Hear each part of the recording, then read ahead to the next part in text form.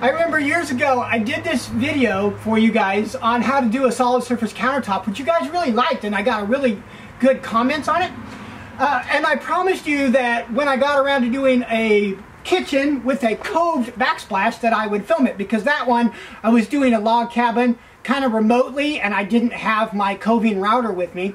But I'm at my house and I'm doing my rental apartment kitchen right here. It's just a little kitchen and I just wanted to cove it. So coving means I'm going to actually glue this backsplash to the back and router the whole thing, and it's going to look like a one-piece deal. And that's the beauty of working with solid surface, is it's one of the few materials that you can do this with. So the first thing I'm going to do is I cut a 1-inch strip out of the material. It's actually a smidget bigger than 1 inch, just to give me a little bit of lee room, because I certainly don't want to be short. So I've got these ready. Now you could glue all this up at the same time, but I'm not going to do that, because when you glue it, the things are really wiggly and they move. So I'm going to glue the 1-inch strip first. Then I'm going to do the splash. So let's get going. You want to make sure that this is scratched up really nice with some 80 grit so that it sticks. And then do your strips as well. I'm just going to do the one side right now. The side that I'm going to glue down. Okay, so take some denatured alcohol, put it in a spray bottle. And that'll remove all the dust and pencil marks.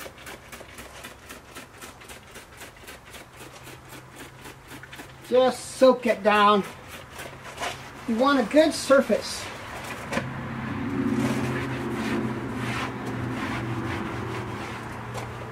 I'm actually working with a product called Staron, which is kind of a Korean manufacturer. And this is more of a green. I think it's forest green, because I was going for that tropical look.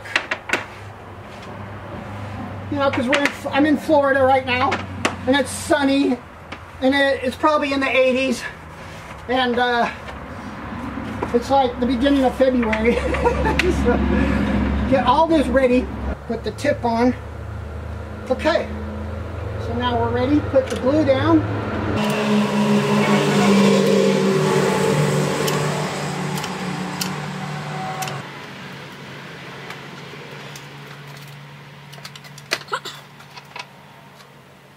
I like to just do one. That. Okay.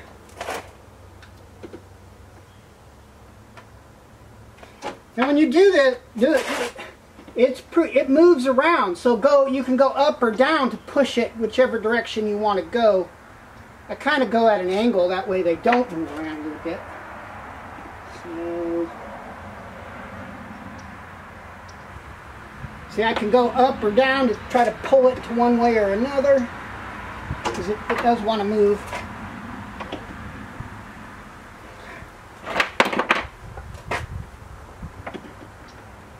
When I'm doing the cove, I actually don't want any of this glue in here. So it's just going to save you a ton of sanding if you do it right now. Get the glue out of there. Let's do this one.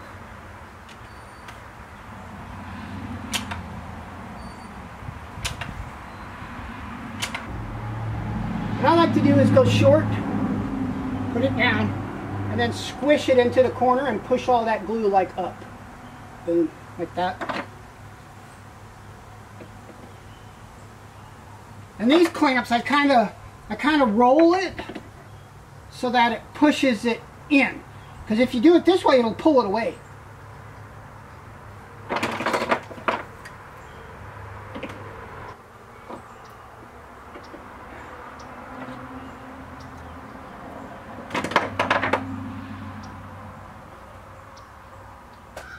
But make sure it's straight, because when you're doing a cove backsplash and we're going to glue that backsplash, you know, you don't want to go in like this, right? You want a perfectly straight line. So you want to make everything as straight before you even start this.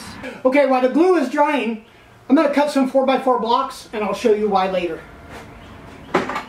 4 inches.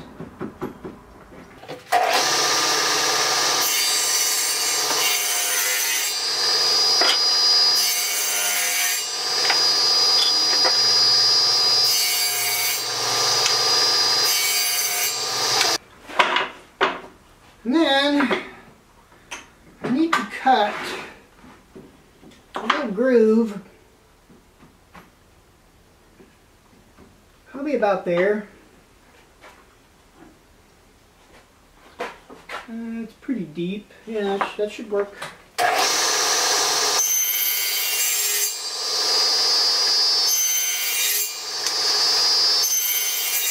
So the main thing I want is I want to make sure that this clamp can go in there. I think I'm going to go a little bit wider. So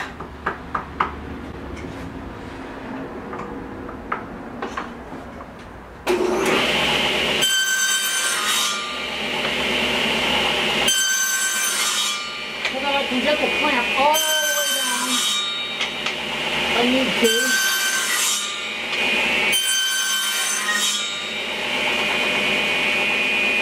That'll work. Now I can get it all the way down. Just open them up. So now we need to 45 them all. Turn that to 45.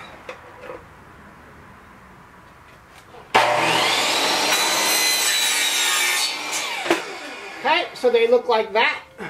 Now that that's dry, same thing. Scratch it up.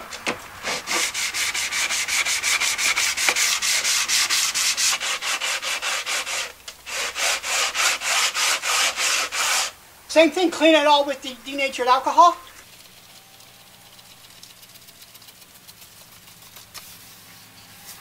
This is just how I like to do it. I mean, you can freehand this and try to line it up, but once you get the glue on, this thing likes to move around. And I just like to put these little blocks right here just to make sure that I can put it down straight and it doesn't shift and move on me. Especially when you're doing a big long run. This one isn't so bad, I could probably handle it. But I'm just going to show you how I like to do this. I'm going to put this, I like to just take a piece of scrap so I can get the spacing just right. So line it up the way you want it. Put the hot glue down, just to hot glue it right there. And once you got that right where you want it,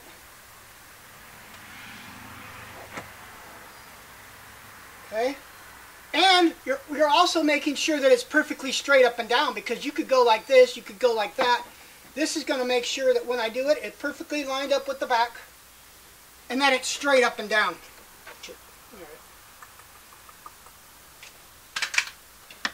Let's just do 3. Right there.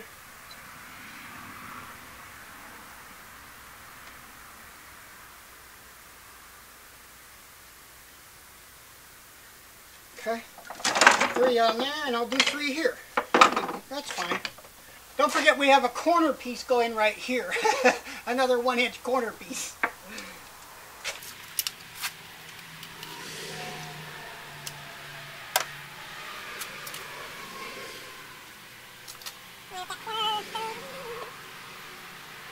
See, had I not had these there, the glue probably would have I would have smeared it all over the place.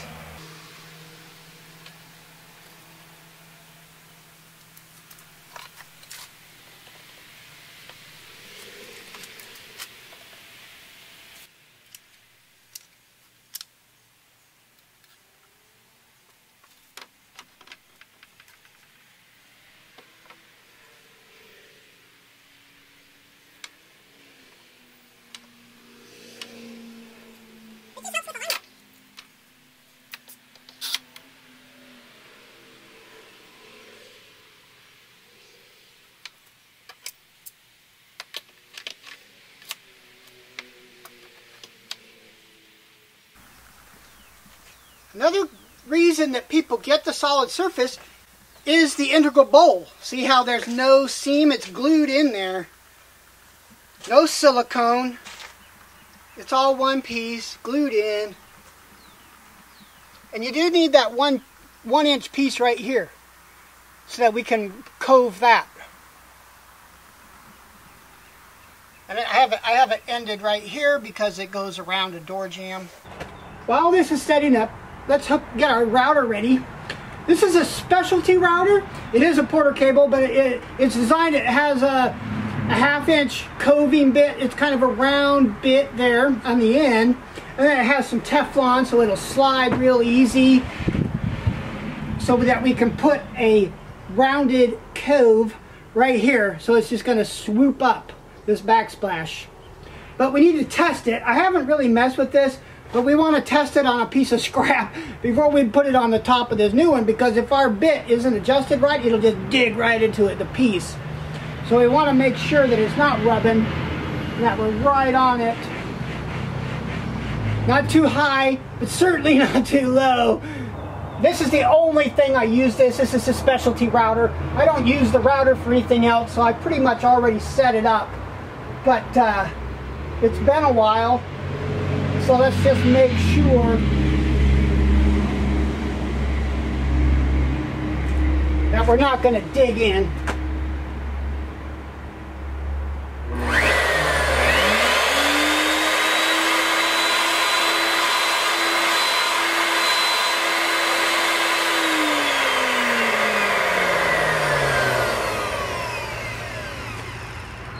That should work nicely. Okay, break out the hot glue gun because we need something in the corner.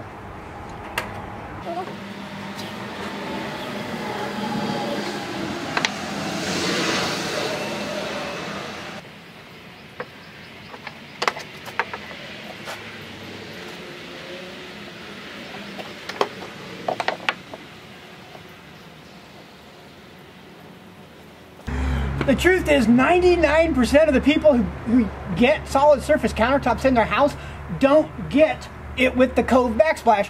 The main reason is because it's kind of expensive and you're paying like, I don't know, $10, $15 an inch. And that can add up on a big kitchen. But that's why you get this, because you can do this. It's one piece. I'm going to start here in the corner. And I like to stand on this side because if I stand right here, I'm reaching too far and I have zero control. So I'm going to start here in the corner.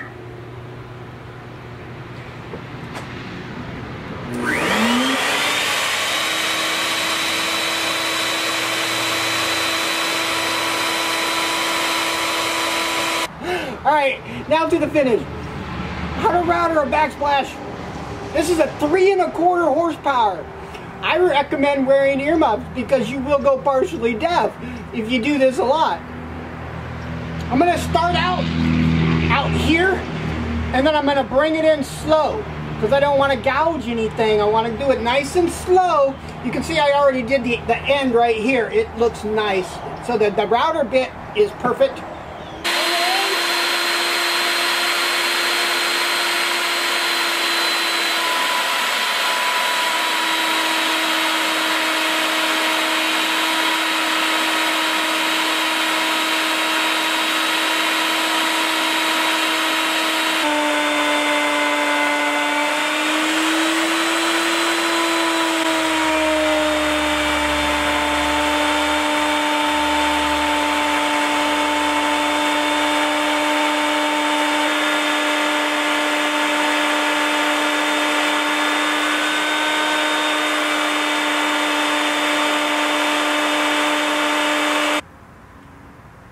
That looked nice.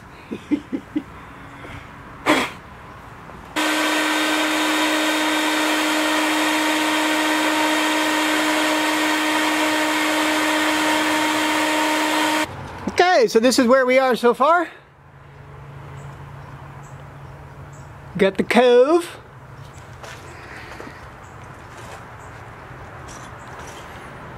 Test it. And this is the mess. The bus has seen snow before. We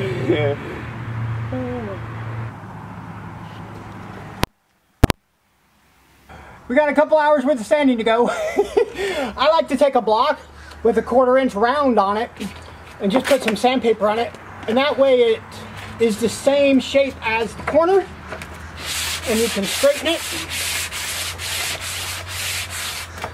Next is the sandpaper. I have 120, and then I'm going to go down to 220 and then 320 for the finish.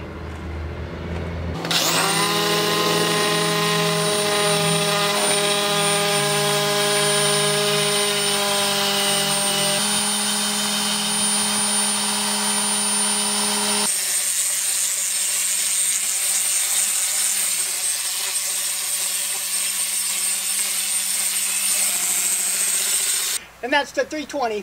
Now, take a Scotch-Brite. I got a gray Scotch-Brite. And shine it up.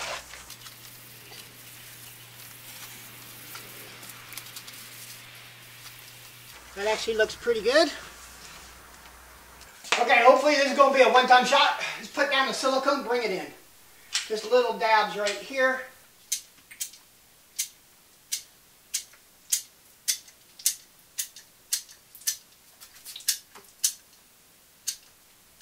This is where the sink is, so I like to make sure we're floating pretty good.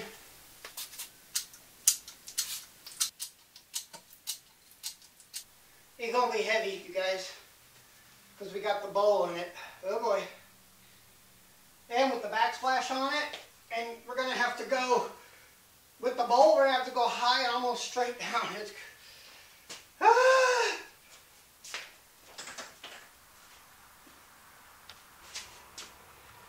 okay, just take a breather for just a second.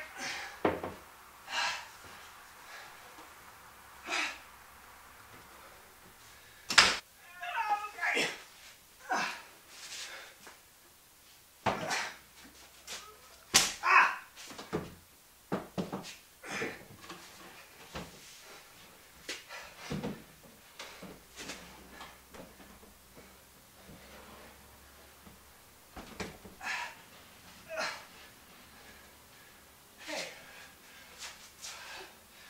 As bad as I thought. Okay.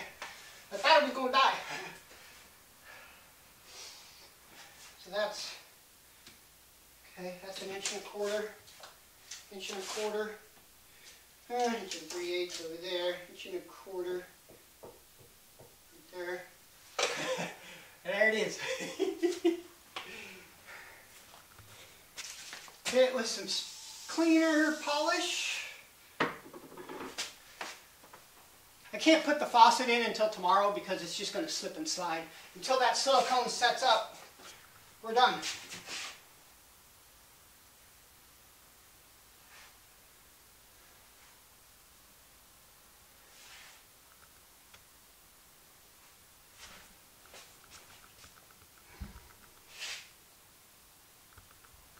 Oh, it is so nice and smooth.